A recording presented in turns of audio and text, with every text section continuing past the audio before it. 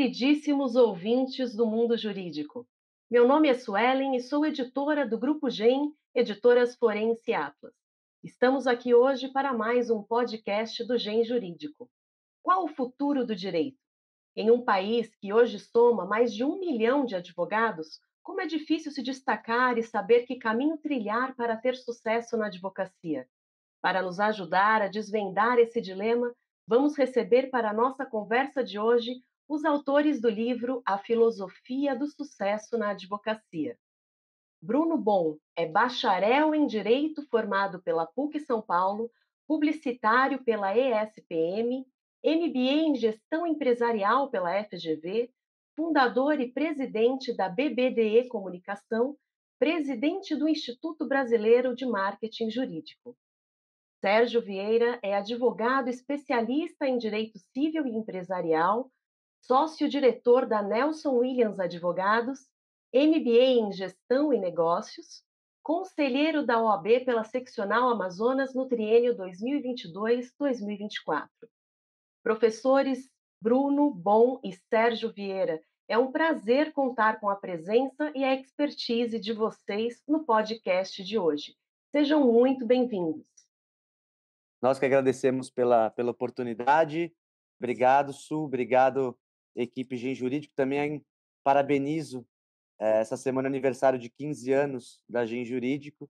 Então, parabenizo pela data, 15 anos fomentando o mercado jurídico com bons conhecimentos, com boas reflexões. Então, uma honra nós estarmos aqui essa semana justamente no lançamento da nossa obra e parabenizando o 15º aniversário da editora.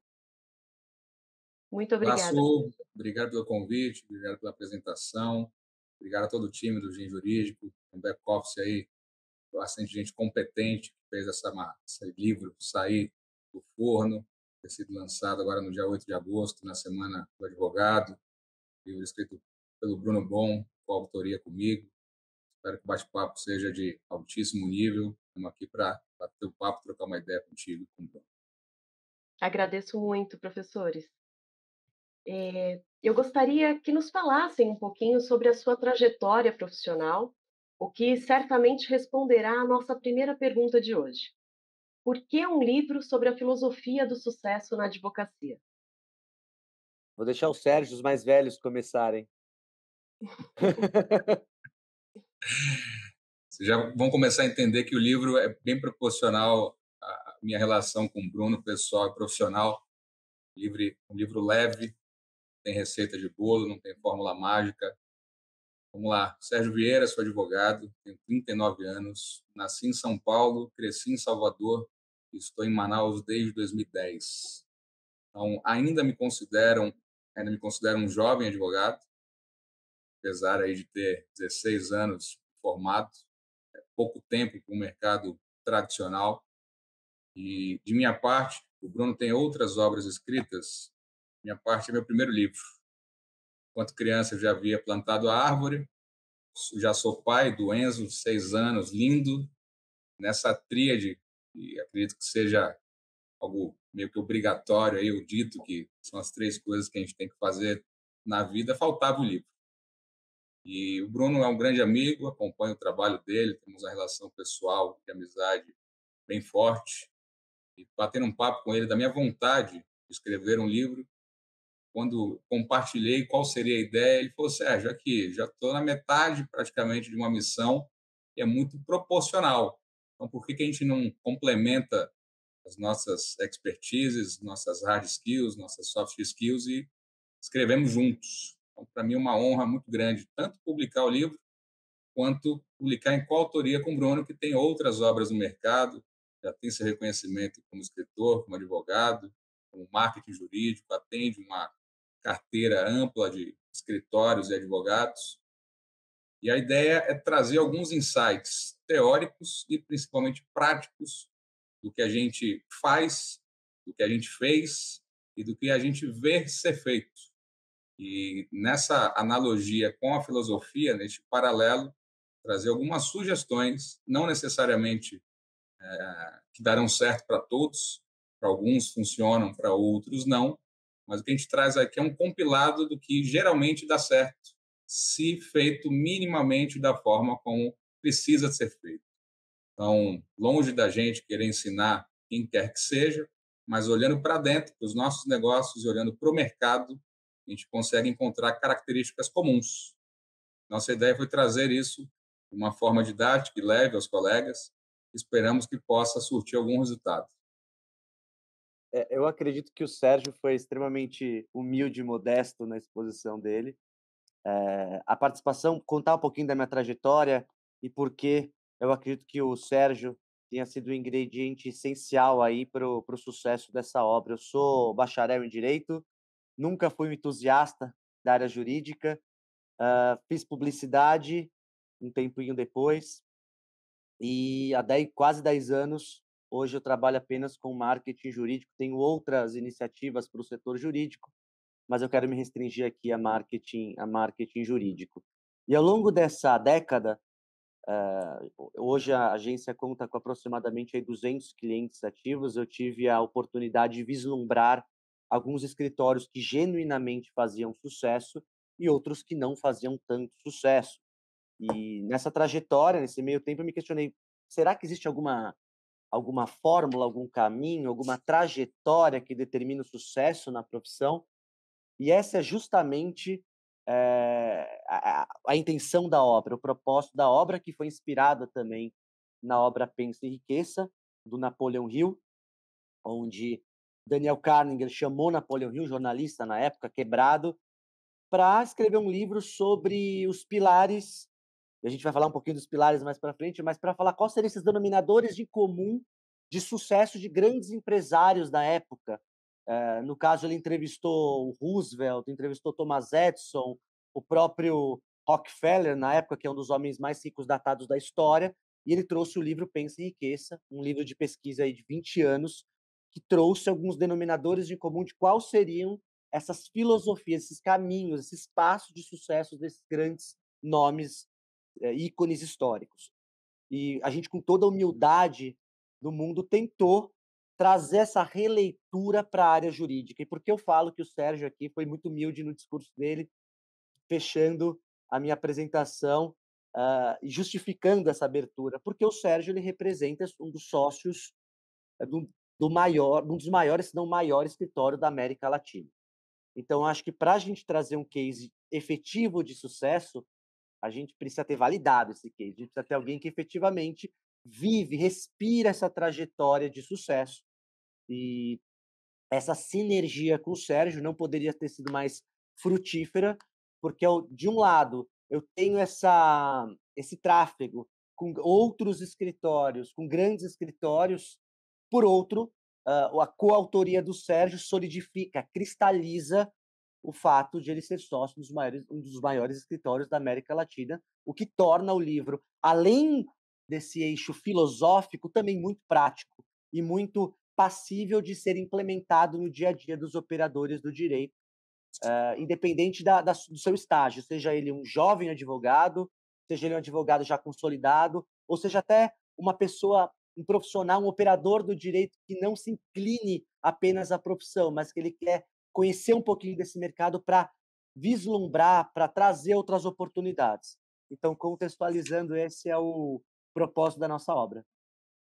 Perfeito, professores. É realmente bom poder contar com uma trajetória de sucesso para se espelhar, né, para o jovem advogado que está em início de carreira e realmente não sabe bem que caminho trilhar para obter sucesso. Eu gostaria também de perguntar para os professores sobre uma das máximas trazida no livro, que é: o sucesso no direito é indiscutivelmente externo a si próprio. Os professores poderiam comentá-la? Essa, se o Sérgio me permite, é uma Pode frase aí tomar à frente, fica à vontade. é uma frase que eu bato muito na tecla.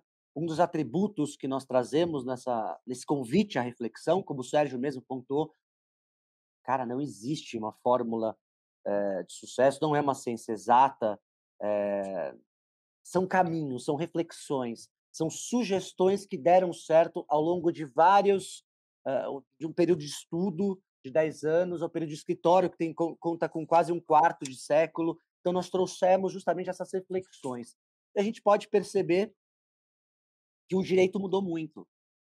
O tecnicismo exacerbado, não que ele não seja importante, que o academicismo não seja importante, obviamente é, mas mediante um mundo corporativo altamente competitivo e dinâmico, o advogado, para operar o próprio direito, ele precisa dialogar com outras competências. Então, quando a gente traz esse capítulo, quando a gente traz essa reflexão, o que a gente quer dizer?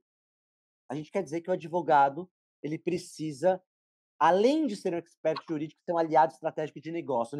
Então, ele precisa dialogar com outras ciências, como marketing, novas tecnologias, inteligência emocional, novos negócios. Ele precisa ter essa visão holística de negócio para conseguir executar o que ele faz de melhor, que é o próprio direito.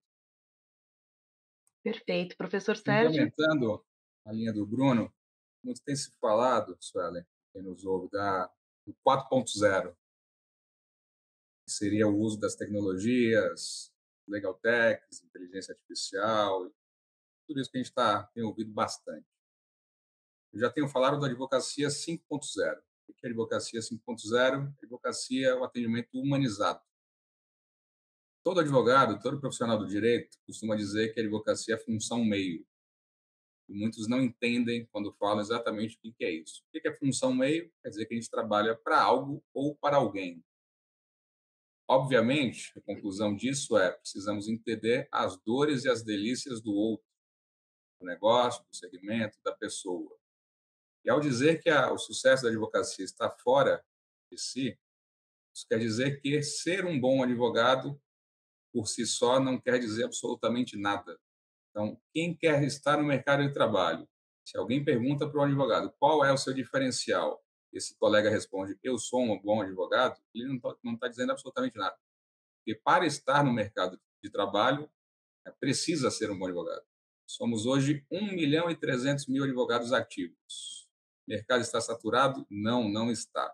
Sempre houve e sempre vai haver espaço para bons profissionais. O que precisa saber além da tecnicidade? O que você tem de conhecimento além de ser um bom advogado?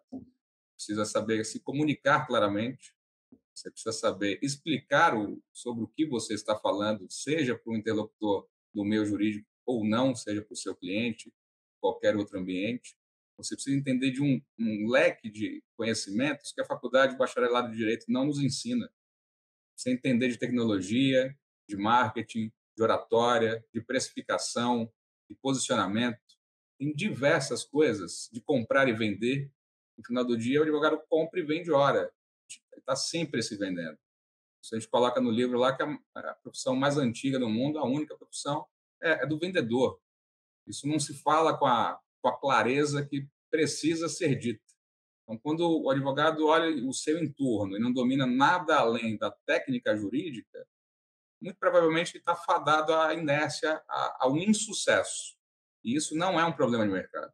Isso é um problema de cada pessoa que não entende que precisa adquirir de conhecimento para, em algum momento, entender que alcançou algum sucesso. E esse sucesso também é subjetivo. Quando se fala em sucesso, todos pensam aí de imediato em audiência e rentabilidade financeira. E tem alguns colegas profissionais que não querem necessariamente nenhum nem outro, e está tudo bem. Então, dentro das possibilidades de sucesso, o que a pessoa que nos acompanha, que nos lê e troca uma ideia com a gente, o que ele busca?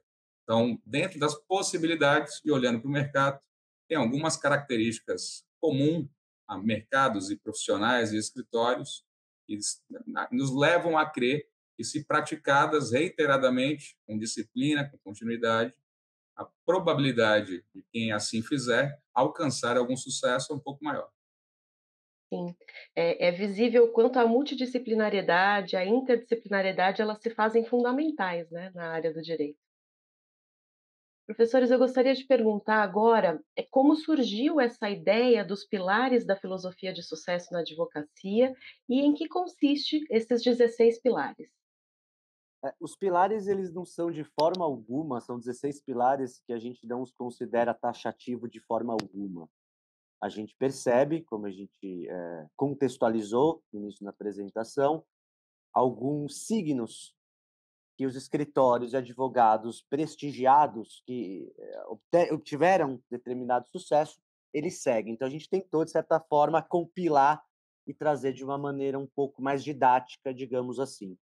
Antes de mais nada, muitas vezes a gente busca soluções absolutamente mirabolantes. Leonardo da Vinci já falava, o último grau de sofisticação é a simplicidade.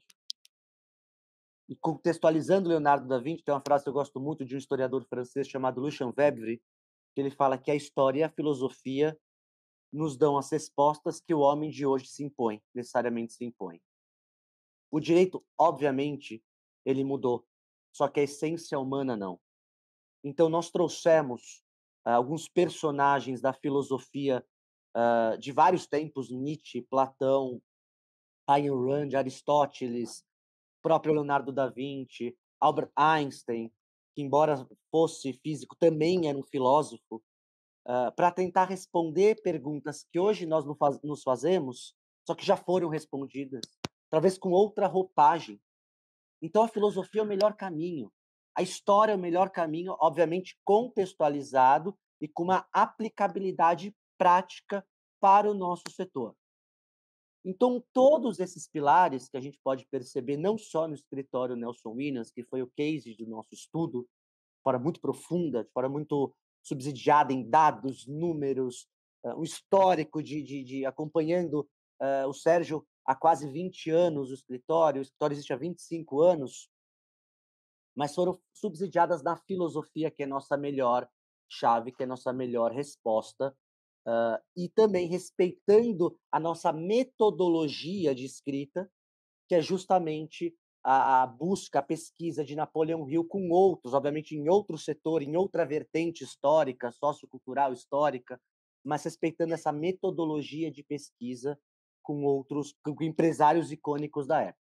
Então, foi uma releitura que nós aplicamos com a metodologia de Napoleão Hill, tentando aplicar os pilares filosóficos absolutamente cristalizados, absolutamente que moldaram o ser humano, a sociedade que nós somos hoje, mas com essa liturgia, com esse olhar aplicado para negócio.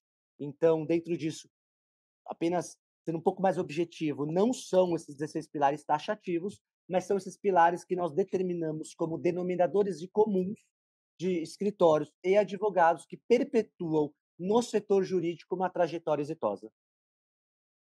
Perfeito. Professor Sérgio? Deixa eu colocar aqui de forma rápida quais são esses 16 que a gente traz no nosso livro, Sueli.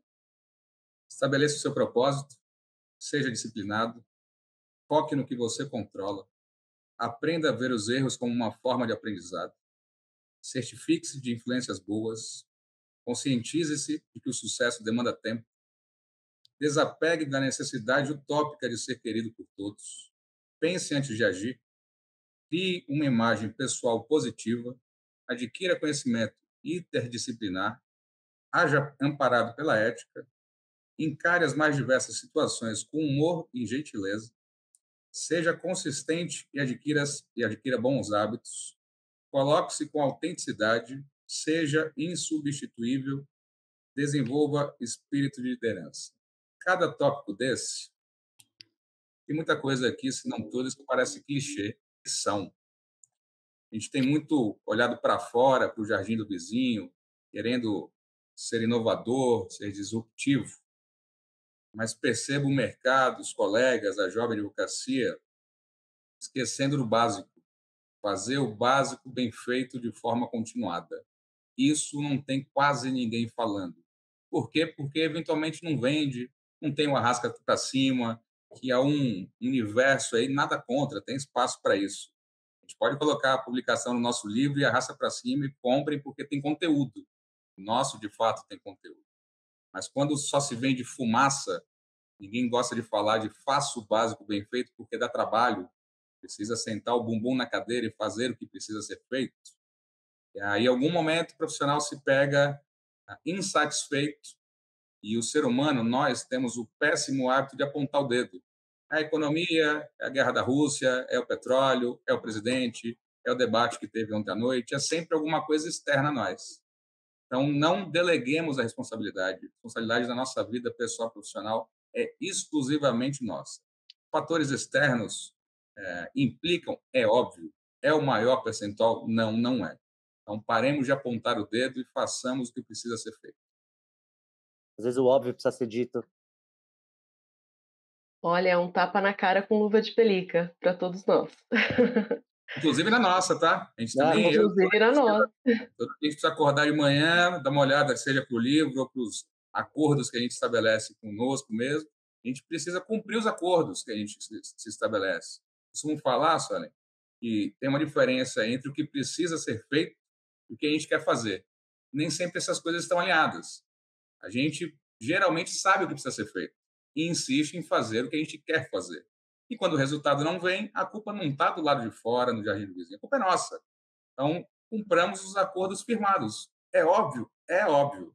Colocar em prática demanda disciplina, demanda continuidade, demanda vontade, né? E é preciso Embora fazer tenha, diferente para ter resultados diferentes, né? Se a gente continua dentro de uma mesma sistemática que já não vem dando certo, a tendência de se fracassar é grande. Einstein falava, né, que a essência, o conceito de loucura, a gente fala isso no livro, é justamente fazer as mesmas coisas esperando resultados diferentes. Embora possa parecer óbvio, esse livro eu tenho ele como um vade-mecum. Esse livro não é um convite desse livro para você fazer uma leitura e guardar, é um livro de consulta. É um livro absolutamente de consulta, inclusive um exercício quase que diário de autoconhecimento e que não está baseado apenas em filosofia, tá? A filosofia, sim, é um amparo, é um pilar, mas ele está baseado num case efetivamente prático. Acho que a gente só pode ensinar aquilo que efetivamente funcionou para a gente de uma maneira empírica. Então, esse livro também traz uma carga de empirismo muito significativa. E acho que se a gente parar para pensar, os dados do Sérgio são absolutamente verdadeiros. 1.300.000 advogados. A previsão é que esse número chega a 2 milhões no final de 2023. Quando a gente para pensar em grandes escritórios, a gente pensa em pouquíssimos. Por quê? Porque eles devem fazer alguma coisa que a grande maioria não faz. Sim. Professores, o título de um dos capítulos do livro é uma referência a uma das obras mais controvertidas de Nietzsche. Como ela se associa com a questão do sucesso na advocacia? É isso aqui, a gente se baseou na própria ironia nietzschiana. Nietzsche, em Esse Homus, que significa esse é o homem, ele já escreve esse livro no final da vida dele. E, por incrível que pareça, todas as pessoas pensam, nossa, como ele era prepotente, arrogante, ele quis dizer justamente ao contrário. Eu estou no final da minha vida, adquiri minha carga máxima de sabedoria e só sei que nada sei. Então ele faz uma autocrítica para justamente mostrar que o conhecimento ele é muito mais amplo do que a nossa finita vida humana. E eu tenho licença poética para brincar, mas eu lembro que na minha faculdade de Direito, eu fiz PUC São Paulo, no intervalo, a gente só falava de direito. O advogado, mesmo na faculdade, ele já é uma profissão muito vaidosa, muito presunçosa, e a gente precisa assumir isso.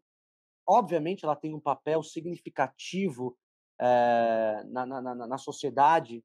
Eu acredito que os advogados são os pontífices entre os direitos e os deveres da sociedade, dos cidadãos, é absolutamente. Mas é justamente trazer uma provocação que o advogado ele precisa entender que não basta apenas ser um bom profissional técnico, que entra um pouco no conceito da interdisciplinaridade.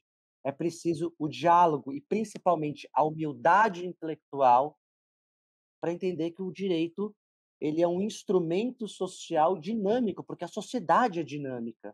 Então, o advogado que vai prevalecer é justamente aquele que entender, dentro da ótica, da esfera, da seara nietzschiana, a questão da adaptabilidade social, que o que eu sei hoje, talvez amanhã não seja mais válido.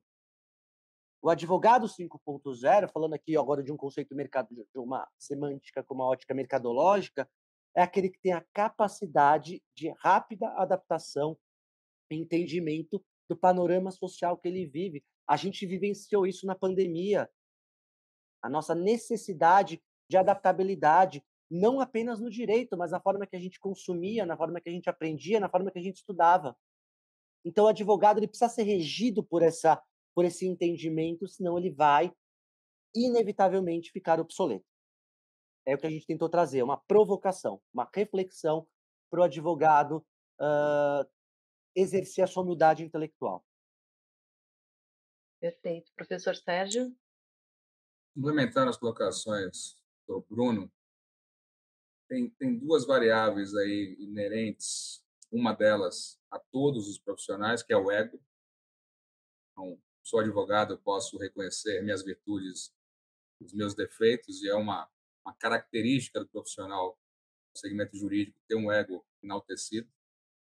E a segunda que eu trago é o que eu chamo de obesidade intelectual. A quantidade de informações disponíveis é infinita. No afã de consumir um pouco de tudo, ou com alguma profundidade, a gente acaba se sobrecarregando. Então, qual é a virtude de um profissional do século XXI? É desaprender para aprender novamente. Tecnologias se reinventaram, novas ferramentas surgiram, conhecimento técnico é o mínimo necessário, então, o somatório de outras competências é essencial para se adquirir algum reconhecimento, tão querido sucesso. Então, reconhecer as próprias virtudes, sim, e reconhecer as suas limitações. Se colocar de forma sincera e buscar no outro ou em si mesmo, desaprendendo para aprender novamente, a construção de um profissional de algum sucesso. Então, a autorreflexão, que é algo muito difícil de ser feito, novamente, a gente costuma olhar para o outro, mas não olha para si, e esse trabalho continuado, se adaptando, se adequando e, sempre que possível, estando um passo à frente, a tendência é que a construção disso, o resultado tende a ser bem positivo. E a autocrítica também é importante, né? Nessa Sempre. trajetória. É. Bom, apesar de deixar claro que não se trata de uma fórmula matemática para alcançar o sucesso, o livro ele traz uma estrutura que nos conduz como um guia para uma trajetória exitosa na prática advocatícia. Como que esse passo a passo, ainda que não exaustivo, pode auxiliar os advogados a se destacarem em meio a esse mercado cada vez mais competitivo? Vou começar respondendo essa, Bruno. Não vejo o nosso livro como um livro focado no jovem advogado. Explico por quê. O jovem advogado ou o advogado jovem. Eu acredito que ele sirva para qualquer profissional do direito, de outras áreas, sejam elas quais forem, em qualquer fase da vida. A gente traz dicas, sugestões, insights, um somatório de cases e vivências, tanto minha quanto do Bruno, possibilita quem consultar tirar o melhor proveito dela. Não é uma receita de bolo, não é uma fórmula infalível. Não acredito que o resultado de quem eventualmente praticar algumas delas certamente será de sucesso, mas o básico bem feito, de forma continuada, com entrega, com sinceridade, com comprometimento com o mercado e com o cliente, as chances disso não dar certo são bem baixas. Agora, é necessário a gente explicar que, quando eu digo que 10% de resultado é positivo ou 20% do resultado é positivo, a gente está dizendo na mesma frase que 80%, 90% é de não sucesso.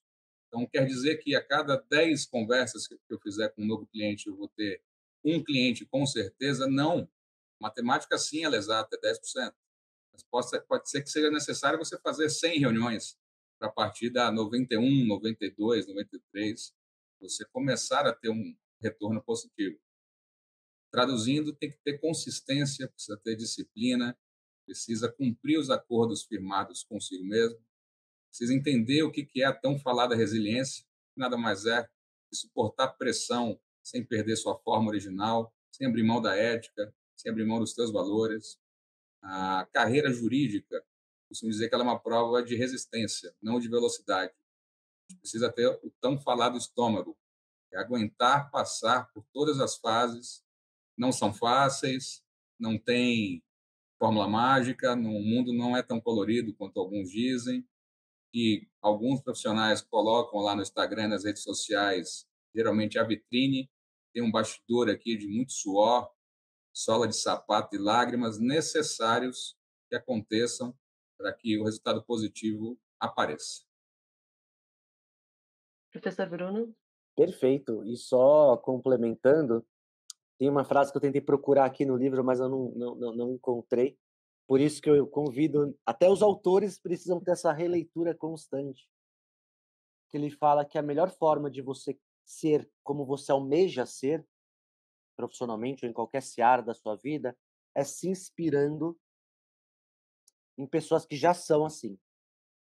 Então, o que a gente se propõe é justamente trazer um paradigma, trazer uma bússola, uma orientação de caminhos que efetivamente funcionaram, para minimizar os erros de percurso nessa trajetória.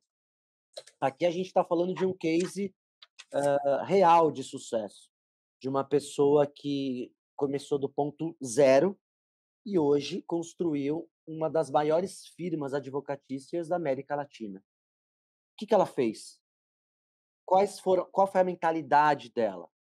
E ao mesmo tempo que a gente traz essa referência de um case real, a gente também traz algumas metodologias de marketing, de novos negócios, de soft skills, que funcionam e a gente não tem essa munição na faculdade. Porque a faculdade de Direito, eu fiz PUC, apaixonado, entusiasta pela faculdade, mas ela não me deu alguns subsídios, algumas competências que são tão necessárias no mundo hoje empreendedor ou intraempreendedor. Algumas delas nós já citamos. Então, esse livro vem justamente para ser esse mentor dos operadores do direito em quaisquer níveis que eles estiverem inseridos hoje no mercado. É aquela famosa frase: eu gostaria que esse livro fosse publicado, gostaria de ter acesso a esse livro há 15 anos atrás.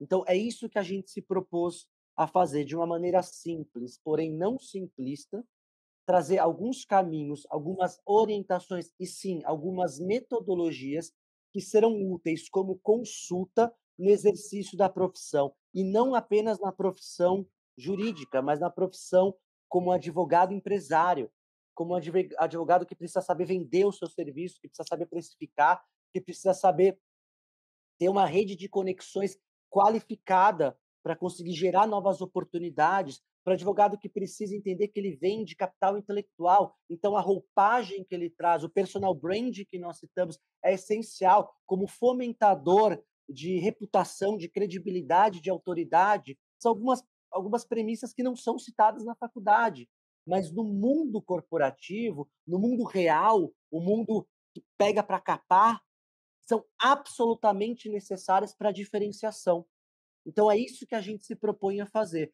A gente gostaria de, falando de uma maneira muito, muito popular, ser um professor da vida para um advogado ter caminhos, orientações de sucesso na sua trajetória. Um catalisador, gerar uma celeridade no sucesso, obviamente não prometendo, como eu disse, fórmulas mágicas, cada pessoa tem sua situação, cada pessoa tem as suas limitações, tem suas crenças limitantes, mas pelo menos propor alguns caminhos, algumas orientações que ajudassem no despertar desse sucesso. Perfeito, professor. E eu gostaria de ter tido acesso a esse livro há 15 anos atrás. Você leu, eu também. Eu tive a oportunidade agora de ler.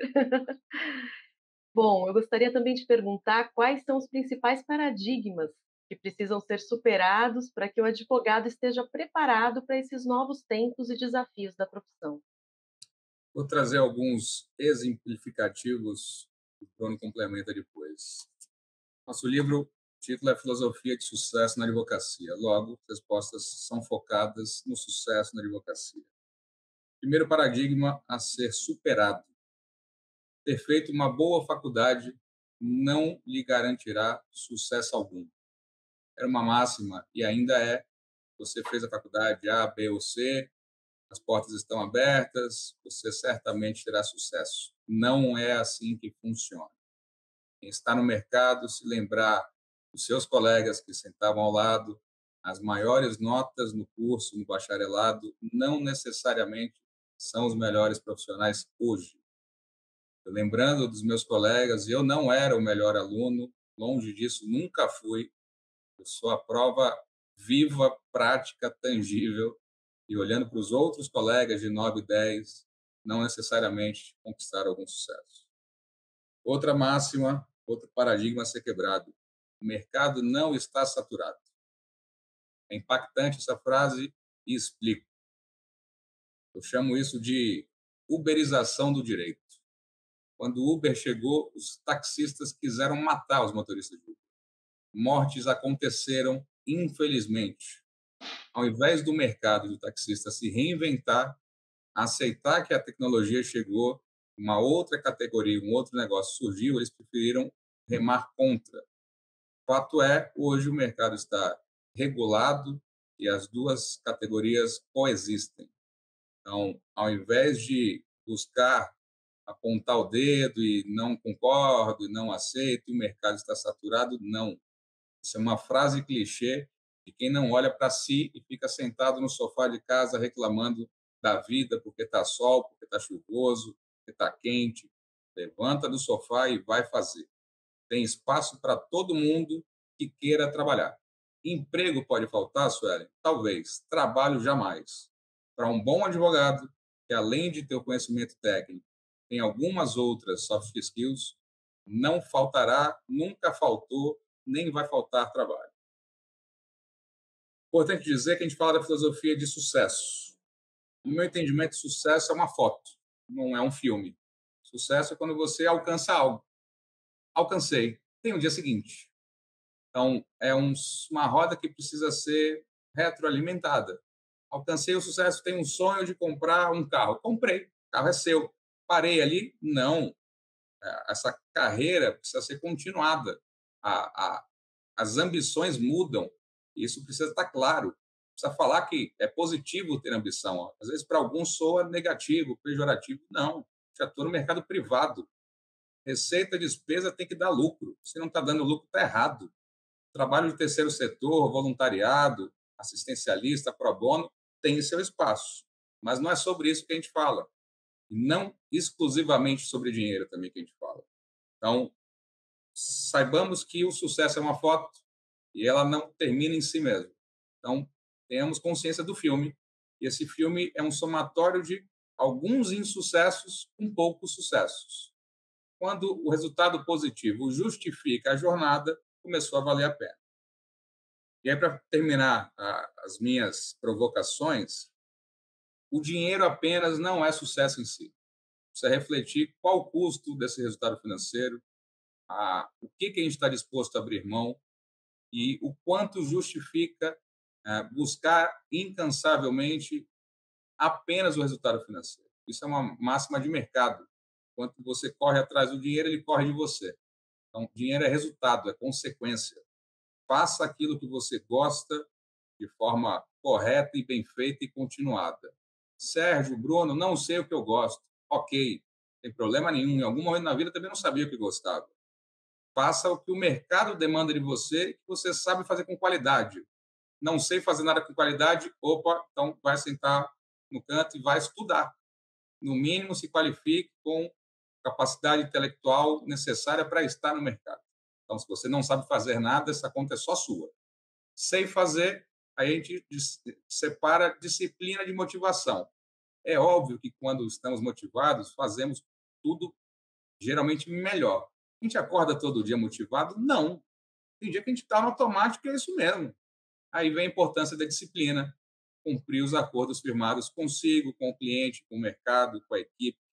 Então, lá no início, eu quero fazer versus o que precisa ser feito. Tendo isso claro e fazendo isso de forma correta, esse sucesso, dentre outras variáveis, tende a dar um resultado financeiro. Esse livro, ele é um convite à sabedoria. A inteligência, justamente, eu aprendi, eu fiz, errei, aprendi e faço de outra forma. A sabedoria é você conseguir ter a visão que o outro errou e fazer da forma certa porque você viu que o outro errou e daquela outra forma não funciona. Funciona da segunda forma. Então, esse livro é justamente um convite à sabedoria. O ponto que eu vou discordar do Sérgio, eu concordei, mas eu estou discordando agora, é a questão que a gente falou no início da apresentação, muitas vezes o óbvio precisa ser dito. Cara, se a gente pensar tanto conteúdo a gente falou nesses 30 minutos, a gente falou coisas que definitivamente não são tão óbvias assim. Que elas têm um subsídio de filosofia, um subsídio de consistência muito profundo. Então, a gente nessa construção foi o único ponto nesse É que é momento óbvio para a gente, né, Bruno? mas mesmo assim, mesmo escrevendo o livro, a gente nunca teve essa discussão que a gente está tendo agora. O livro que a gente escreveu durante quase 2 anos, ele nos trouxe uma reflexão que a gente nunca teve em nenhuma das nossas reuniões. Depois de pronto parece fácil, né? Parece óbvio. Exatamente. Se a gente parar para pensar, respondendo sua pergunta objetivamente agora, Sui, cara, são mais de 200 anos de direito no Brasil, desde a fundação da primeira faculdade em 1817, salvo engano, em Olinda. Depois, logo em seguida, Largo São Francisco. 200 anos é muito tempo. É tempo de você ter uma infinidade de paradigmas. E justamente os paradigmas, eles precisam, numa sociedade altamente dinâmica, e a pandemia, acho que ela trouxe isso de uma forma muito, muito clara, precisam ser rompidos. Quem imaginaria que a Blockbuster, na década de 90, ia perder espaço para as empresas de streaming? Quem imaginaria que a Kodak, principal empresa de revelação de fotografias, era um sucesso, ia perder espaço para o smartphone? Quem iria imaginar que a máquina de escrever ia perder espaço hoje para os laptops? E no direito, isso tem total enquadramento. O excesso do tecnicismo, o juridiquês, o fato de falar difícil. O advogado ele precisa lembrar que ele é um pontífice entre a sociedade e entre seus direitos e seus compromissos como cidadãos. A linguagem precisa ser democrática, palatável, desde uma proposta até muitas vezes uma sustentação oral. Eu lembro que eu estava no primeiro ano da faculdade de Direito, segundo semestre, primeiro ano, e eu fui assistir uma sustentação oral. Eu falo isso no livro. Uma sustentação oral do prestigioso, do saudoso, na verdade, professor José Manuel de Arruda Alvim Neto. E eu lembro que eu não sabia o que era juiz impedido, eu não sabia que era agravo de despacho denegatório de recurso especial, eu não sabia o que era agravo de despacho de recurso extraordinário. Mas durante aqueles 15 minutos de sustentação oral do professor Arruda Alvim, que já tinha meio século de direito, eu consegui entender tudo como se eu fosse um grande jurista. E como é difícil ser simples. Então, justamente o convite dessa quebra de paradigmas é o convite à simplicidade que foi há tanto esquecida.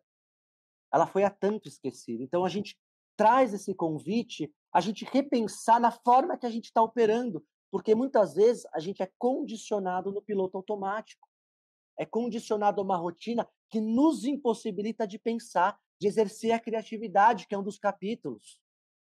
Então, a quebra dos paradigmas, elas nos mostram caminhos nunca antes explorados. Elas nos trazem uma infinidade de oportunidades. Na pandemia, está complicada a situação. Quantos advogados que trabalhavam em recuperação judicial se prevaleceram? Quantos advogados fizeram renegociações de contratos de aluguéis? Quantos advogados, por uma questão de isenção tributária nos diversas instâncias governamentais, sejam elas federativas, estaduais, municipais, tiveram que fazer uma readequação do direito tributário? Quantas famílias foram despedaçadas na pandemia? Aí o papel do conciliador, do advogado de família, que tentou trazer uma neutralização dessa situação. Então, o advogado precisa quebrar esses paradigmas, quebrar o juridiquês clássico e entender que, mais do que expert jurídico, ele é um aliado estratégico de negócio e da sociedade. É esse o convite que a gente faz. Sim, muito obrigada, professor. Uma aula. Uma honra, uma honra. Eh, Gostaria de perguntar qual a melhor forma para se investir em marketing jurídico? Então, Bruno, essa é contigo. Só vou fazer considerações, meus pitacos depois de você. Olha, a gente traz uma provocação no livro. Se o advogado buscar marketing jurídico hoje no Google, ele vai encontrar tanta fórmula de sucesso, tanto script infalível de não sei quantos likes, não sei quantos seguidores. O melhor marketing jurídico é o que não parece marketing. É o marketing trabalhado na reputação, é o marketing trabalhado na consistência, não ignorando os formatos digitais, porque o marketing jurídico sempre foi, sempre será o boca a boca. Nossa, como você é retrógrado, sim, só que o boca a boca hoje ele é digital. Ele tem uma potencialidade geométrica de compartilhamentos muito maior. Então, sim, trazemos o marketing clássico, que é a parte do branding, construção de uma marca, porque, mais uma vez, a gente vende o capital intelectual. Capital intelectual é intangível, e uma cultura como a nossa, latino-americana, desprestigia o capital intelectual. A gente é muito apegado aos nossos sentidos humanos. E como você vai mensurar o conhecimento do Sérgio? Não dá.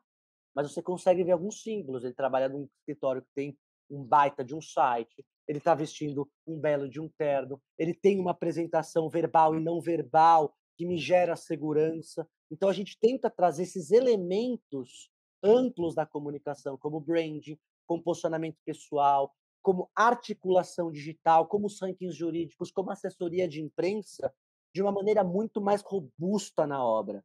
O que a gente está tentando fazer aqui apenas é um compilado do que o leitor encontrará na obra.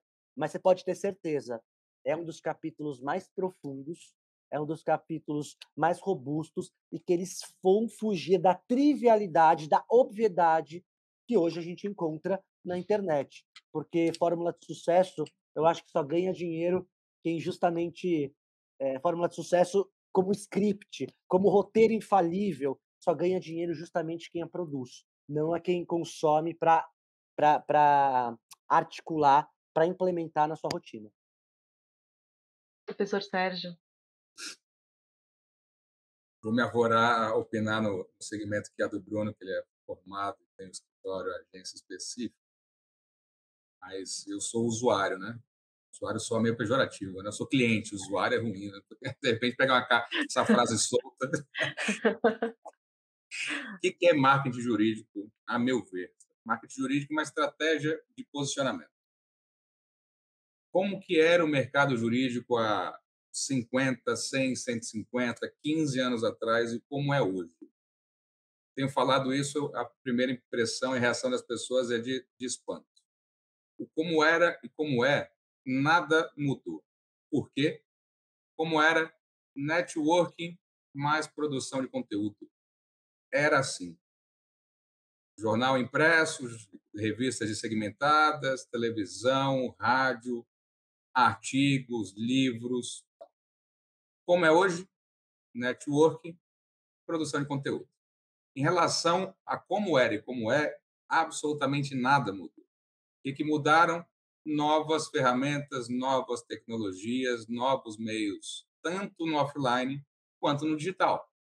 Então, um advogado de 50 anos atrás não tinha o alcance que se tem hoje. Hoje, com o advento das tecnologias, a gente consegue estar...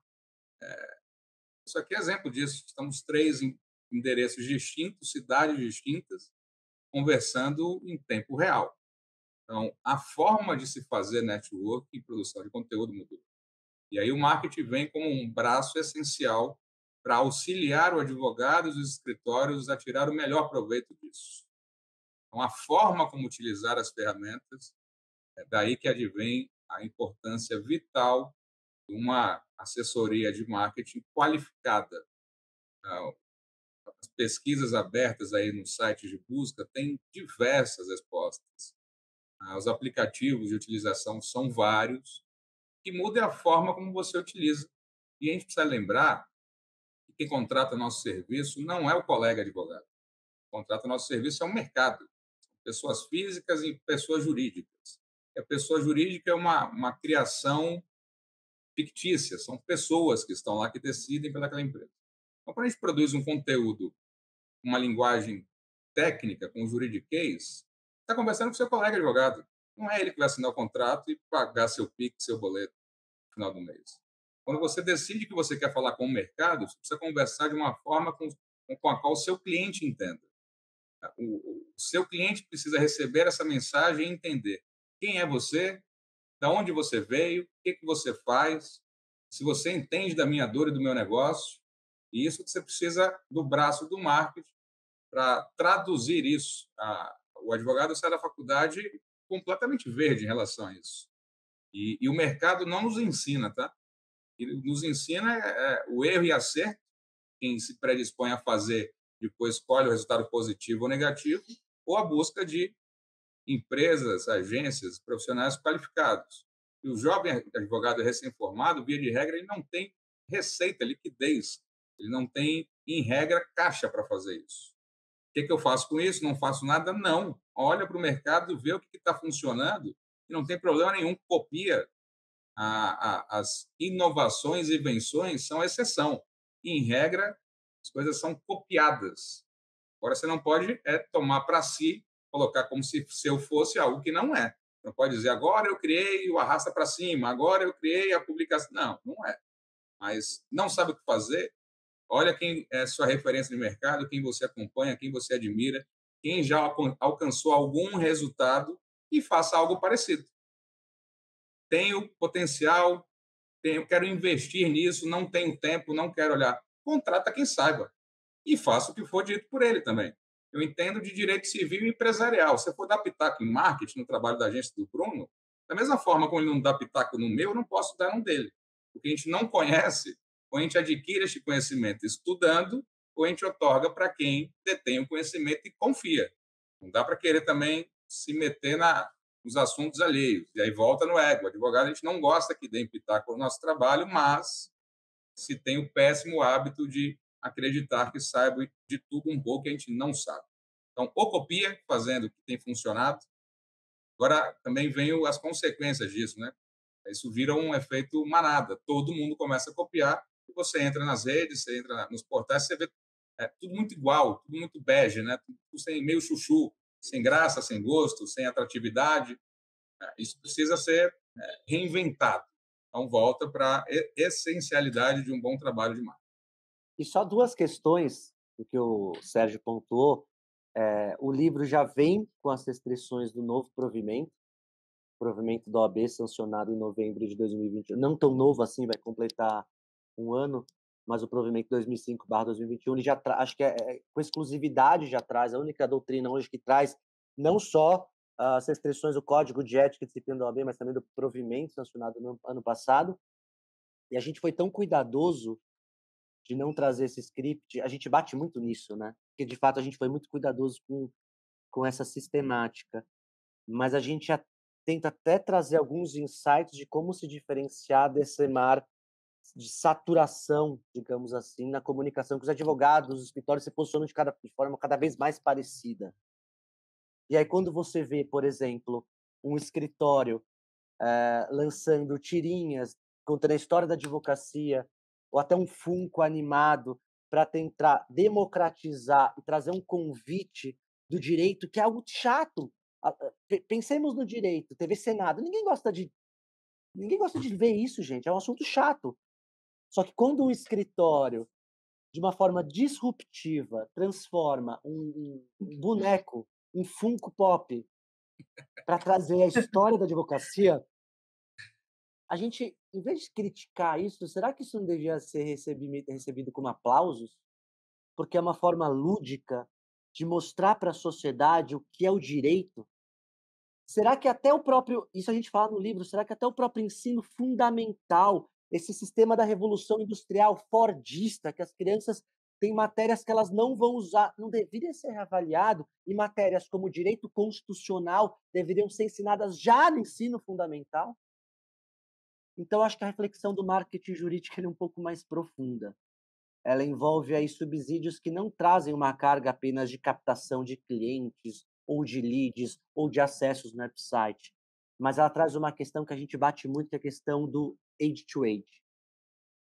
Em algum tempo, em algum momento da nossa história, não vai existir mais B2B, business to business, ou B2C, business to consumers. Vai existir a sigla age to age, humans to humans, porque o advogado, independente de dialogar com pessoa jurídica ou pessoa física, ele dialoga com outras pessoas. Então, o marketing ele precisa ser esse amparo de conexão. É o que a gente traz para o momento de saturação para os advogados se diferenciarem, mais uma vez, baseado no case real que o próprio Sérgio mostrou. Nossa, muito interessante. Como se conquista a confiança de um cliente? Essa eu vou Essa é a deixar o Sérgio pergunta começar e eu de, complemento. essa é a pergunta de $1 milhão. Será que eu conto? A verdade é, será que eu sei como que se conquista a confiança de um cliente? Longe de mim dizer que sim, né? Mas também não direi que não. Pegando o gancho que o Bruno acabou de falar, pessoas se conectam com pessoas. No final do dia, são 3 grandes curvas, no meu entender, que o colega advogado precisa preencher. Quais são essas 3 grandes curvas? Conhecimento, aceitação e preferência. Pensa aí, Suelen, quantos advogados você conhece? Vai aparecer um X números aqui. Desses que você conhece, quantos você aceita? Por alguma razão. Gosto dele, é mais simpático, menos simpático, é advogado da outra parte. Então, nem todos que você conhece, você aceita. Então, dos conhecidos e aceitos, você tem seus preferidos. Por um assunto de direito família é esse, direito trabalhista é aquele. O que isso quer dizer? Você precisa preencher as 3 curvas. Tem que se fazer conhecido, você precisa se fazer conhecido e aceito. Isso por si só basta? Não. Você precisa fazer conhecido, aceito e preferido. São pequenas coisas básicas, sim, que precisam ser praticadas. Pessoas gostam de atenção, pessoas gostam de ser bem cuidadas e bem tratadas. Pessoas gostam de gentileza. É clichê? É clichê. As pessoas praticam? Não, as pessoas não praticam. O mercado tem uma energia muito grande de captar, trazer novos clientes. E, por vezes, esses clientes são desprestigiados porque a busca continua em trazer novos clientes. Não é razoável você soltar a mão de quem confiou em você no início da sua carreira. Dá um baita trabalho trazer um cliente e adquirir a confiança. Qual que é a lógica de você deixar esse cliente desassistido em busca de novos clientes? Nenhuma. Você entra num ciclo vicioso e você vai perder aquele cliente. E mais difícil do que trazer um novo cliente é recuperá-lo depois de perdido. Não volta nunca mais. Então, pessoas gostam de ser bem atendidas, com atenção, se sentir prestigiadas, de perceber que você se preocupa com ela e com o negócio dela. Então, vai atender uma padaria da esquina e estuda minimamente o negócio. Quantos anos tem no mercado, quem são os sócios, quais desafios já passou. As fontes de pesquisa são infindáveis. Como conquistar a confiança de um cliente? Entregando valor. Algumas coisas são palpáveis e outras não palpáveis. Tem que entregar as duas. E a nossa função, geralmente, primeiro o cliente confia na gente e depois ele percebe e mede se foi um resultado positivo ou não. O resultado vem depois. Primeiro o cliente vem, conversa, assina a procuração, um contrato, e depois, em regra, na percepção do cliente, ou deu certo ou deu errado. É um voto de confiança muito grande otorgar uma procuração. Procuração nos dá autonomia por falar pelo cliente. A gente pode, em regra, comprar, vender, dar quitação, fazer acordo. É um leque de possibilidades e uma responsabilidade muito grande. Então, como traz a confiança do cliente e a fidelização, entregando mais do que ele espera. Então, se você prometeu A para o cliente, entregue no mínimo A. Entreguei A, fiz um bom trabalho? Não. É igual a criança que chega em casa e fala, mãe, tirei 10. Fala, parabéns, filho, você não fez mais que sua obrigação. E é isso.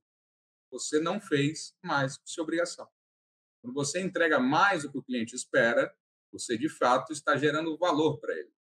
E, de alguma forma, você precisa deixar claro isso para ele. Não pode ser subentendido, interpretado, algo muito solto. Você precisa demonstrar isso para ele. Não como um algo a mais que só você faz. Não. Faço o que eu combinei com você e sempre vou entregar mais, para que você não tenha espaço, não se dê ao luxo de querer olhar para o mercado. E o mercado tem muita gente boa. Somos os únicos? Jamais. Tem muita gente boa. Tem gente medíocre, tem gente péssima, pífia, mas o mercado tem muita gente qualificada. Aonde que você gera valor? Entregando no mínimo combinado, entregando mais do que ele espera e sendo proativo. Se o cliente te ligar pedindo uma informação, está errado. Seja proativo, tome a frente. O cliente vai ler o e-mail que você vai mandar? Talvez não. Ele vai abrir o WhatsApp que você vai mandar? Talvez não. Mas muda de ser proativo ou desculpa.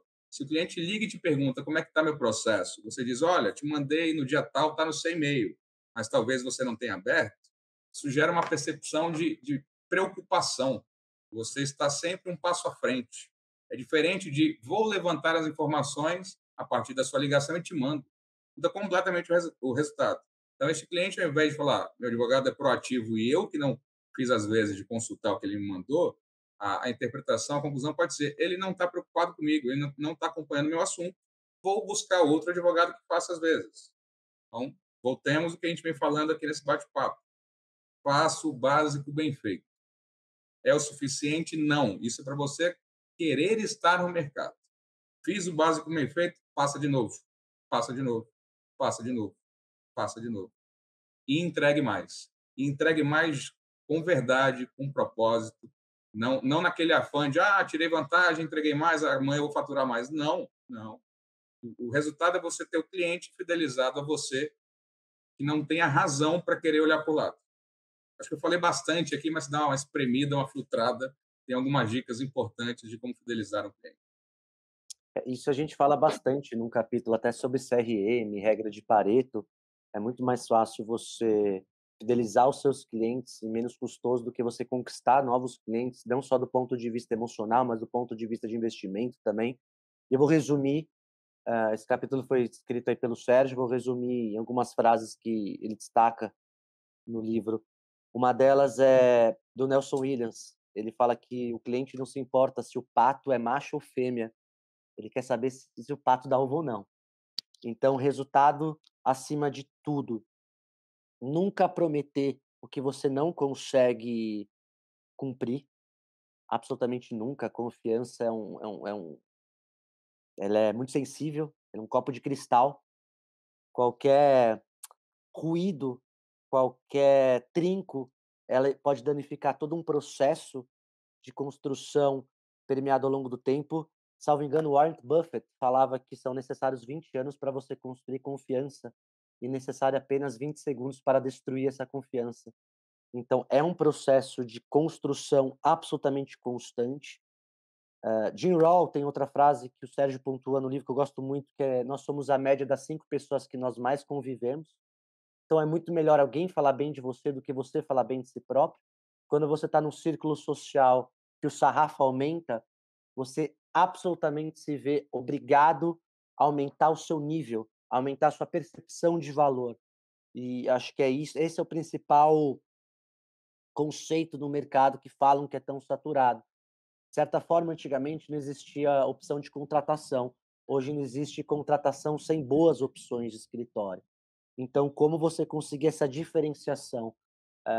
E o advogado entender que ele não é apenas advogado quando ele está sentado atrás do escritório, no computador. O advogado é advogado o tempo inteiro.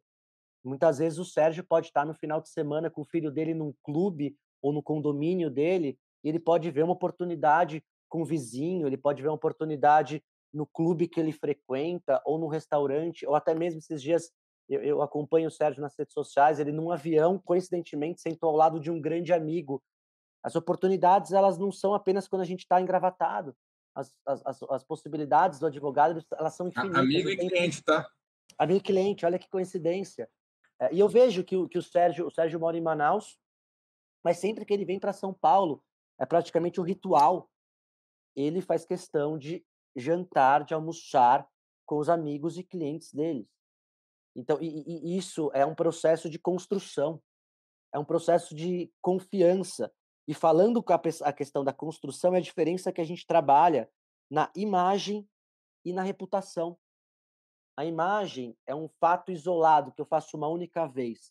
A imagem ela é construída de forma proativa. A reputação é como o mercado me observa através da somatória de imagens. Enquanto a imagem é proativa, a reputação é reativa. E como construir uma boa imagem e como você conseguir, principalmente, cristalizar, blindar essa boa imagem, que é o mais importante.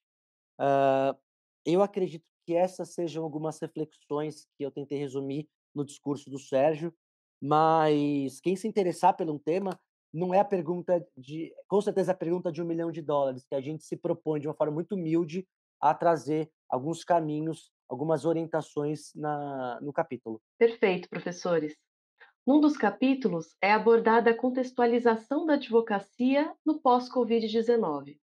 Como o advogado pode extrair o melhor aprendizado desse contexto e utilizar a crise para o seu crescimento profissional? Vou dar uma resposta com base no que a gente viveu aqui pré-2020, 2022 em diante. Seria o pré-pandemia, já vamos falar da pós-pandemia, se é que já estamos na pós-pandemia. Em regra, o advogado não utilizava essa plataforma que a gente está utilizando, por exemplo, para fazer uma reunião com o cliente. Todas as reuniões e eventos e encontros e seminários e jantares e almoços, o relacionamento se dava 100% de forma presencial, física. Essas plataformas surgiram com o advento da pandemia? Não. Elas já existiam, só não eram utilizadas da forma que são, pelo número de profissionais, pela diversidade. Então, os aplicativos de conversa que a gente utiliza no dia a dia, as ferramentas, o canal de comunicação, as videochamadas sempre existiram. As videoconferências e a tecnologia necessária para isso já existia. A gente não dava atenção para isso, e acredito eu, por uma rotina, por um paradigma, por um hábito. Era tudo presencial, o cliente não provocava e a gente também não fazia uso, então toda a agenda era trabalhada e construída em reuniões físicas. Fevereiro, março, abril de 2020, lockdown no mundo.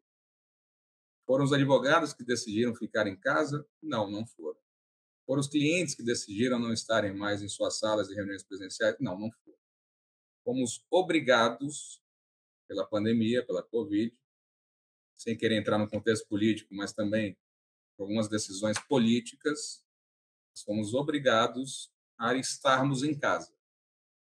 A advocacia é uma atividade essencial, destacada na própria Constituição Federal de 88. Isso quer dizer que, na prática, os advogados e os escritórios podiam trabalhar, podiam estar abertos. O que adianta o escritório aberto se não tem nenhum cliente lá? A gente apenas recebe cliente? Não, mas uma das funções dos escritórios é receber cliente. Então, se o cliente está quarentado em home office, em lockdown, em toda essa terminologia que a gente não aguentava mais ouvir, no início, eles pensavam que era 15 dias viraram um mês viraram 2. A gente está falando sobre isso aqui 2 anos e meio depois. Então, ali com 90 dias, 120 dias, não mais do que isso, o mercado, para quem parou, né, alguns não pararam, a gente não parou nenhum dia. As pessoas precisaram entender como se volta para o mercado, estando tudo fechado. E aí vieram os usos das tecnologias de videoconferência, videoreunião, o aumento do volume na assinatura de documentos por certificado digital, todos os desdobramentos disso. O que a gente tem visto no pós? Vai se voltar para 100% de presencial? Não. Mas a gente também descobriu, durante a pandemia, aquela reunião de 15 minutos que a gente demorava um turno, ou um dia, que precisava ir até o lugar, trânsito, engarrafamento, estacionamento, chega um pouco antes, depois que sai, todo esse caminho de volta, e era uma conversa de 15, 30 minutos, boa parte disso pode e vai continuar sendo feito no online. Isso acho que é uma das inovações ou das transformações que veio para ficar.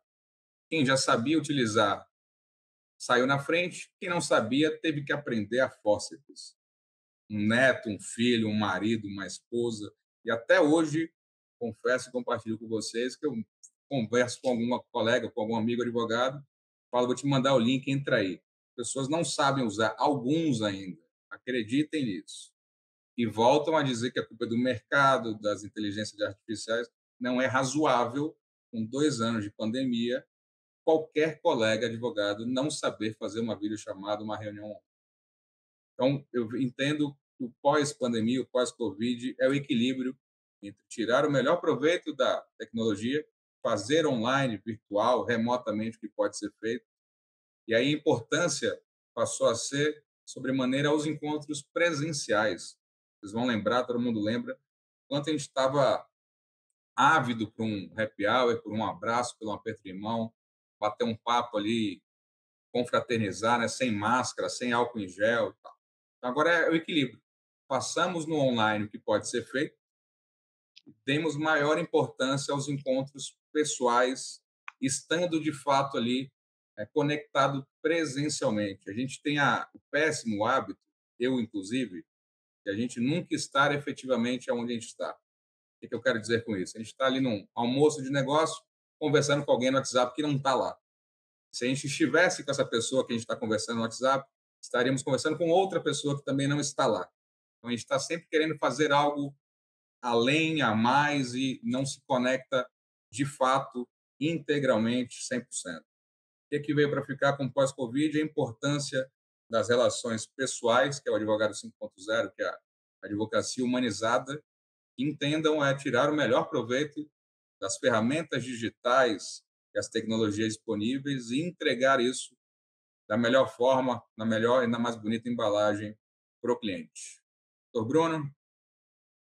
Eu lembro que essa questão da ansiedade por um evento presencial, o Sérgio teve a oportunidade de ir no meu casamento, que foi um dos primeiros pós-pandemia, foi até um pouquinho no final da pandemia, e realmente as pessoas estavam bem enlouquecidas por uma festa. Foi um evento muito, muito especial, né, Sérgio? Vamos lá, eu quero trazer algumas outras reflexões que o Sérgio trouxe, quero complementar o que nós abordamos no livro. A primeira delas, a gente percebia que pessoas investindo caminhões, rios de dinheiro nos seus escritórios.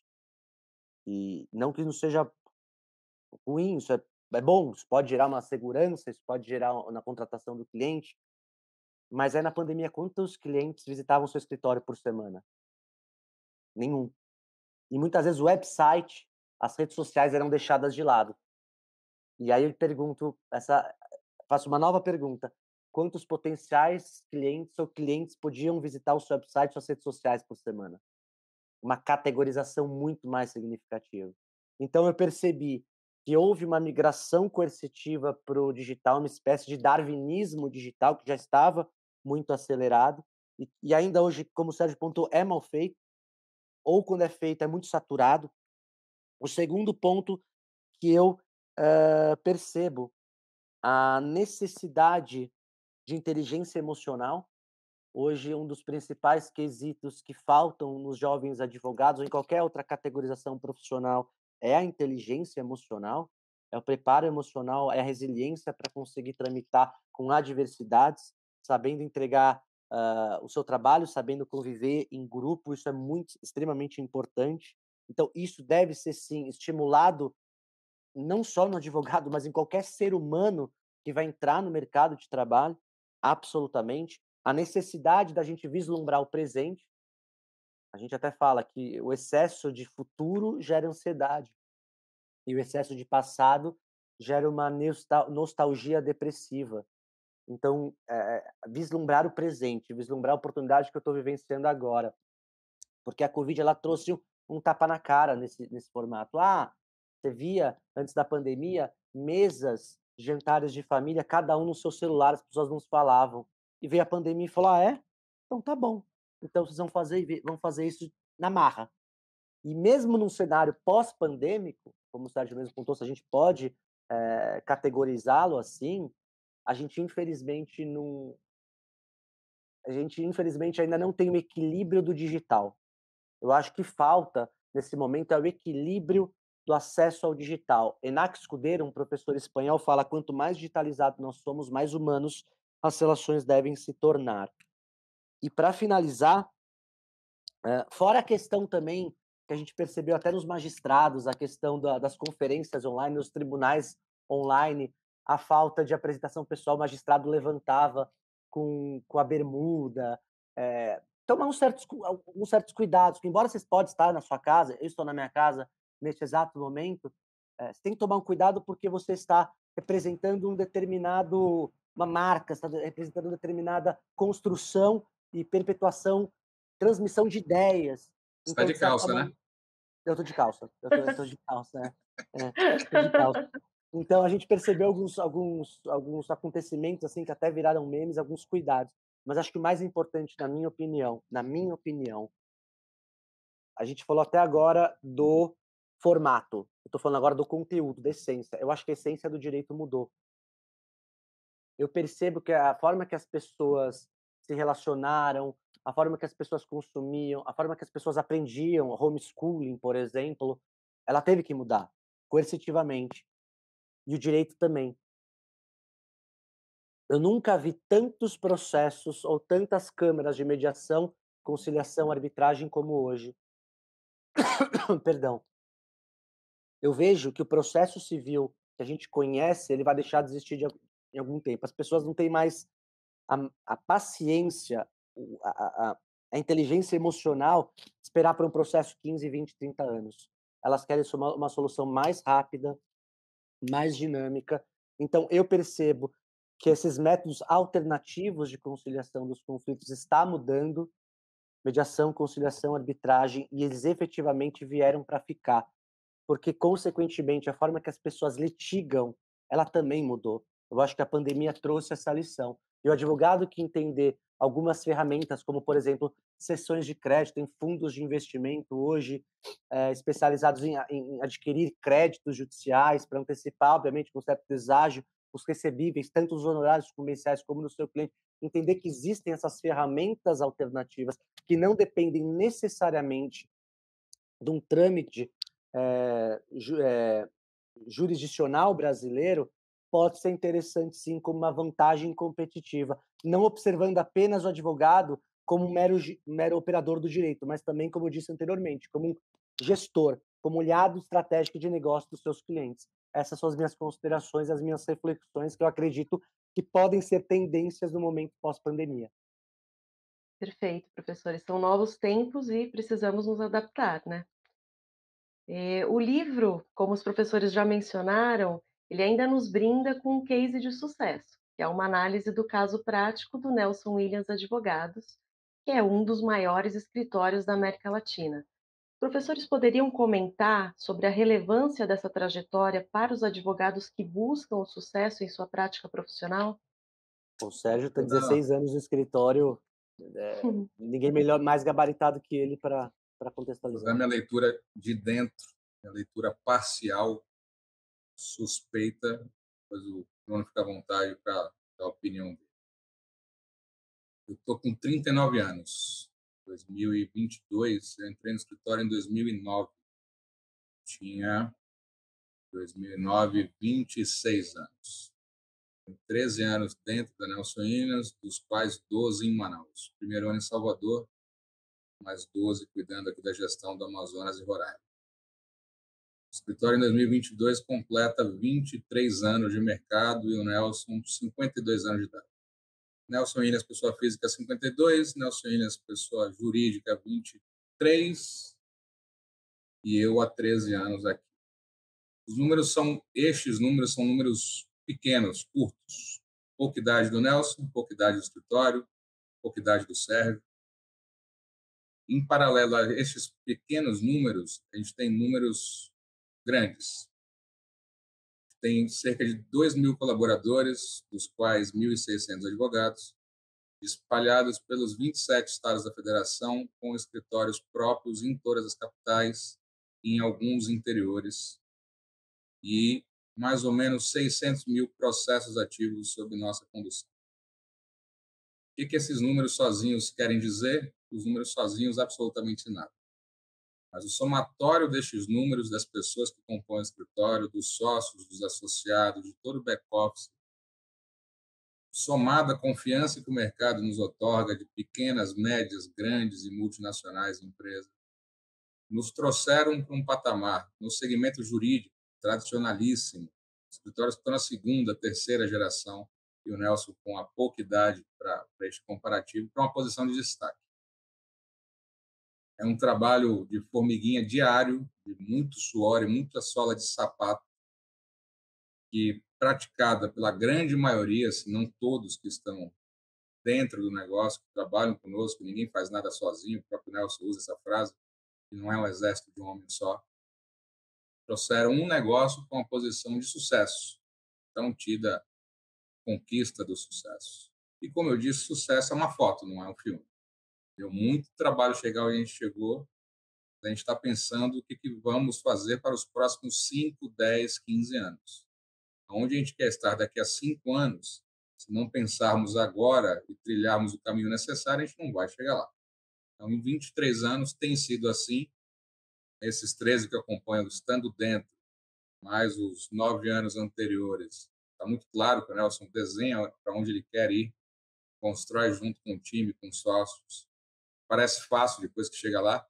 Então, durante um tempo, a Nelson Inês Advogados era um escritório desconhecido, o mercado não nos conhecia.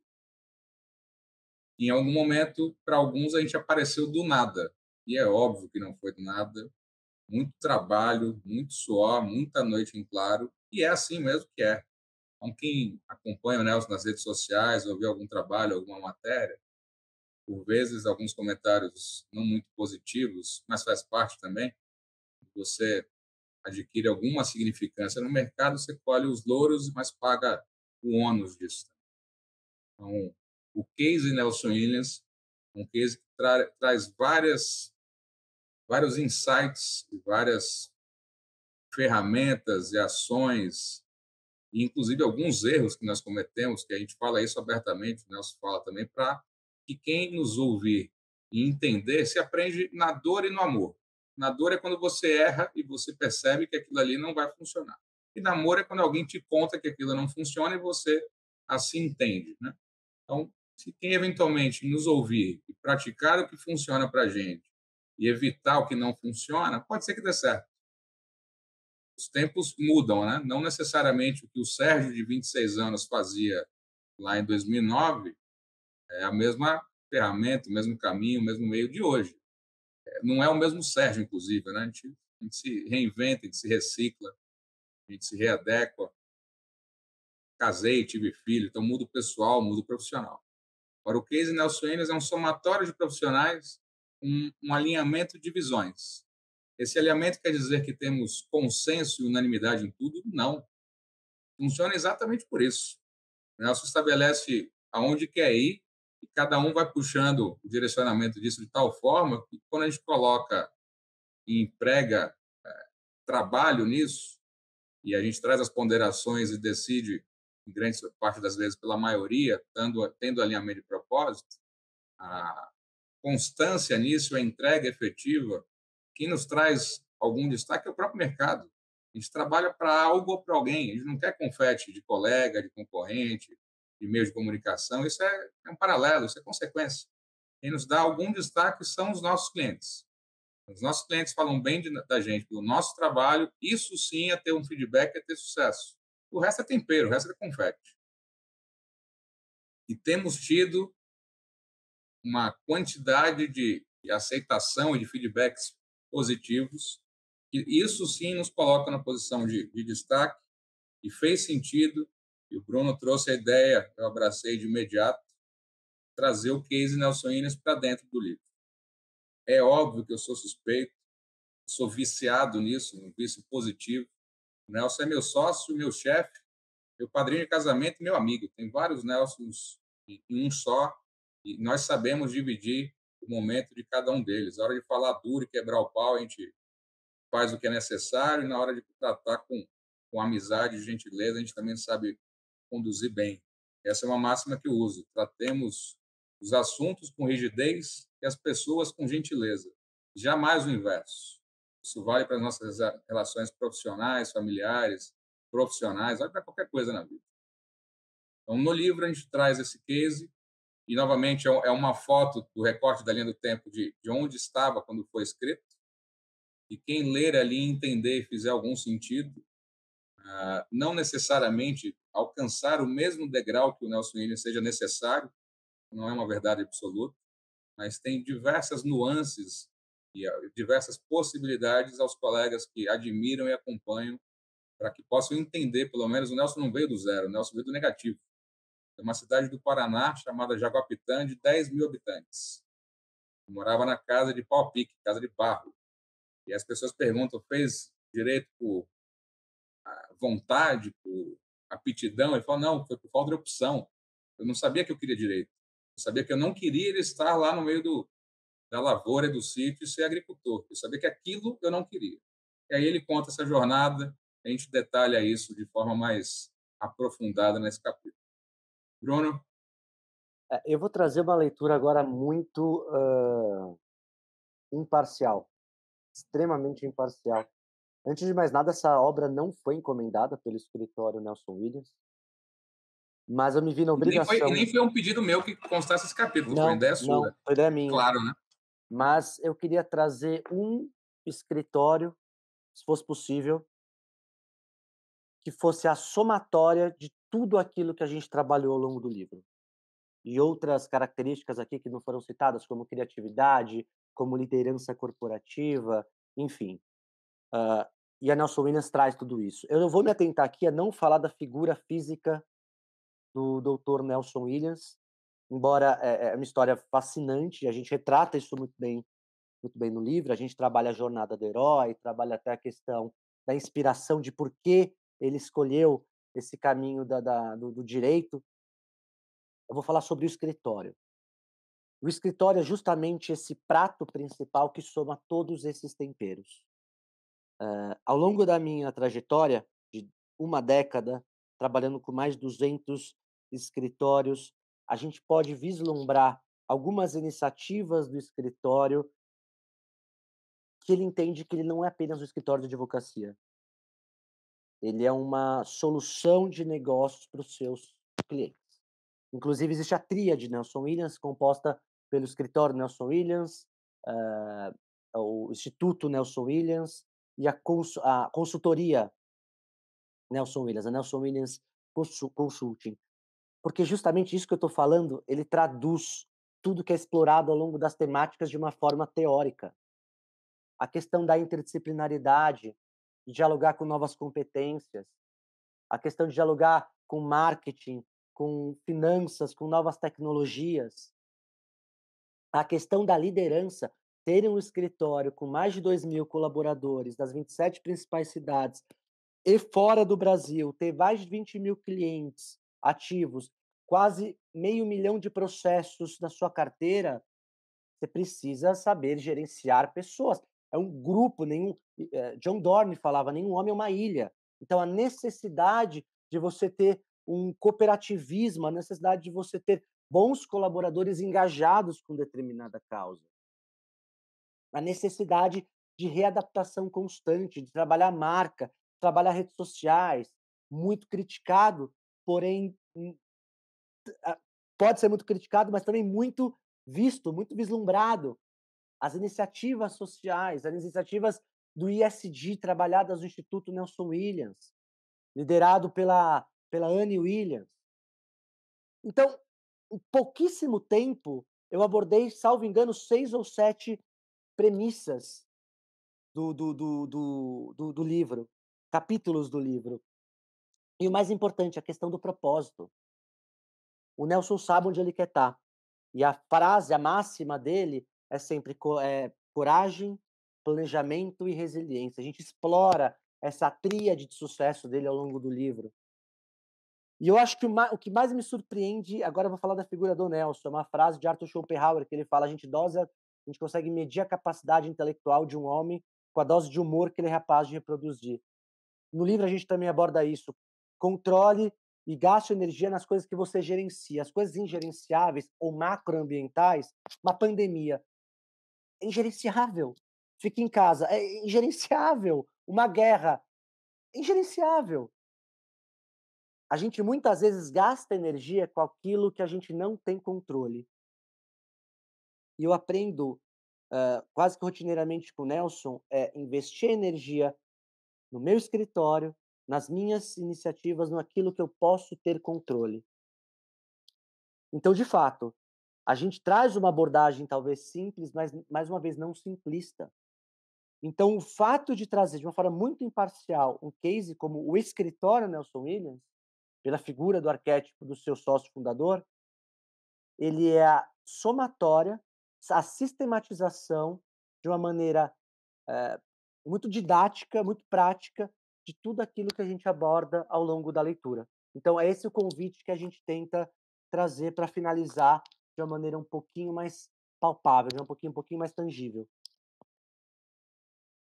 É um case de sucesso e também uma grande superação, né? Toda a história de vida, né, dele e tudo que ele superou para chegar onde chegou. É uma verdadeira trajetória de sucesso na qual podemos nos espelhar, né? Um exemplo, aprendemos muito pelo exemplo, né? A palavra E ensina, o exemplo arrasta. Exatamente. verdade. Exato. Isso, e outra frase, não importa como o homem nasce ou como ele vive, importa como ele morre, importa o que você construiu e o legado que você deixou para as pessoas. Então, acho que algumas das frases que a gente aborda no livro também, elas são contextualizadas mediante essa narrativa. Sim. E resgatando uma fala do professor Bruno, realmente a essência do direito mudou, né? E para a gente fechar o nosso podcast, tem uma pergunta que não quer calar. Qual o futuro do direito? Bem, o Sérgio iniciou, eu vou encerrar, e aí depois eu passo a palavra para o Sérgio. Quer dizer, eu vou iniciar essa parte final. Eu vou me basear numa das frases que eu mais gosto no livro de Alvin Toffler, que ele fala que os analfabetos do século XXI não serão aqueles que não conseguem ler ou escrever, serão aqueles que não têm a capacidade de aprender, desaprender e reaprender. O futuro do direito consiste em interdisciplinaridade, a gente já falou bastante aqui. O futuro do direito consiste em humildade intelectual, no diálogo com outras competências. O futuro no direito exige a quebra de alguns paradigmas ao longo dos séculos tão edificados, como, por exemplo, o fato dos advogados não serem vendedores, como não? Talvez não sejamos vendedores de produtos comuns que nós conhecemos, mas nós somos vendedores de reputação, de soluções autênticas, de esperança para os nossos clientes. Então, o futuro do direito ele consiste em humildade intelectual, em rápida adaptabilidade, mas principalmente na quebra de paradigmas tão solidificados na nossa cultura jurídica. É esse o convite que a gente se propõe. E o Sérgio trouxe que há duas formas de aprender. Eu gosto dos clássicos e das máximas porque eles nunca saem de moda, digamos assim. Por isso que a gente adota a mentoria de alguns filósofos que a gente explora na obra. Existem dois caminhos de aprender. Ou o caminho na dor, ou o caminho no amor. A gente faz um convite à sabedoria, um convite a uma leitura onde alguns caminhos já foram desbravados e muitas vezes eles foram inassertivos. E a gente, com desvio de rota, traz para, independente do momento que esse operador do direito esteja na carreira dele, para que ele consiga corrigir a rota e atingir os objetivos dele com maior celeridade, independente de quais sejam esses objetivos, por ganhos financeiros, networking, realização profissional, independente. Os caminhos trazidos aqui, não parte isso de mim, muito menos do Sérgio, de falar que você deve seguir esse script, mas trazer algumas orientações, algumas reflexões de décadas que efetivamente funcionaram. E sempre trazendo como tempero alguns filósofos que tiveram uma participação icônica e absolutamente consistente, absolutamente profunda no seu contexto sociocultural, onde naquele momento eles tiveram uma importância para determinar a diferença na quebra dos paradigmas e a diferença de um novo modelo social. Então, essas seriam as minhas considerações finais e, principalmente, esse seria o novo advogado do futuro, aquele que tem a capacidade de aprender, desaprender e reaprender. Professor Sérgio? Bom, assim como fizemos no livro e no bate-papo de hoje no Transcorrer, Bruno muito mais embasado teoricamente, conhecimento aí de estudo e eu muito mais prático. Qual que é o futuro do direito, ao meu ver? Não é o futuro do direito, é o presente do direito. Ficar esperando está fadado ao insucesso. O presente do direito é: seja a pessoa com a qual o cliente quer falar. Na prática, isso quer dizer o quê?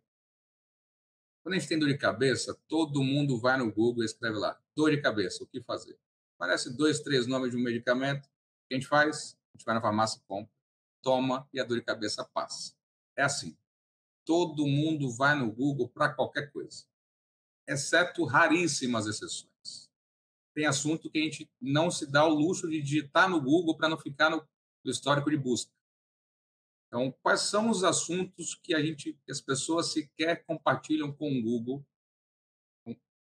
Entendamos quais são os assuntos. A depender do problema de saúde, se a pessoa entender que é um problema cardíaco, ela não vai resolver no Google, ela quer o melhor cardiologista disponível.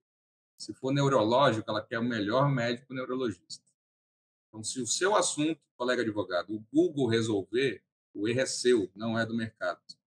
Descubra qual é o assunto que você domina, sobre o qual o cliente quer estar com você. A pessoa está ouvindo e fala: Sérgio, não tenho nenhum. É uma superação que você precisa construir. Se tudo que você faz, o Google faz, o erro é seu. Não é da tecnologia, da inteligência artificial, do mercado, de 1.300.000 profissionais. Não, não é. E pare de apontar o dedo para isso. Essa responsabilidade é só sua. O futuro do direito é o presente do direito. Seja a pessoa com quem o cliente quer falar. Professores, muito obrigada pela participação de vocês no nosso podcast. Eu gostaria de parabenizá-los por esse lindo projeto que é esse livro e também gostaria de agradecer mais uma vez pela oportunidade de contribuir na edição desse livro que foi tão criativo e que se faz fundamental nesses novos tempos, né? A partir da leitura, como eu já compartilhei com os professores, realmente eu pude me colocar no lugar do advogado em início de carreira, ainda cheio de dúvidas e receios sobre como conduzir a sua prática profissional, mas a partir da nossa conversa de hoje, eu entendo o quanto esse livro ele se faz essencial para o advogado em qualquer fase da sua carreira. E não só para a profissão em si, para o advogado, mas para a vida, né? Ele trata-se de um verdadeiro guia para uma jornada de sucesso na advocacia e na vida. Certamente vai passar a ser um dos meus livros de cabeceira. Agradeço muito pela presença dos professores. Agradeço, obrigado por poder contribuir. Eu acho que é justamente isso o propósito que nos faz escrever um livro, né? A gente sabe que a agenda do Sérgio, a minha agenda, é extremamente, graças a Deus, atribulada, só que chega um momento da nossa de situação de vida, de propósito mesmo, que a gente se vê na obrigação da partilha dessa informação.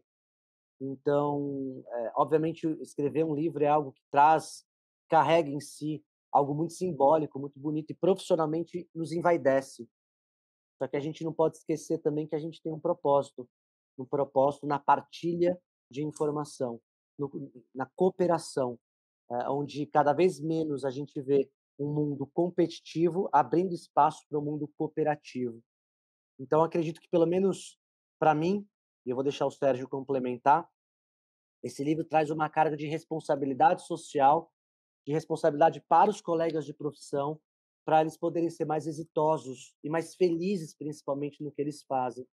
Isso que a gente tenta ensinar um pouquinho, alcançar o seu propósito. O sucesso ele só vem carregado de propósito, de ser um aficionado, de ser praticamente um louco, como Aristóteles falava. O sucesso e a excelência não é um ato, ele é um hábito que você assume todos os dias.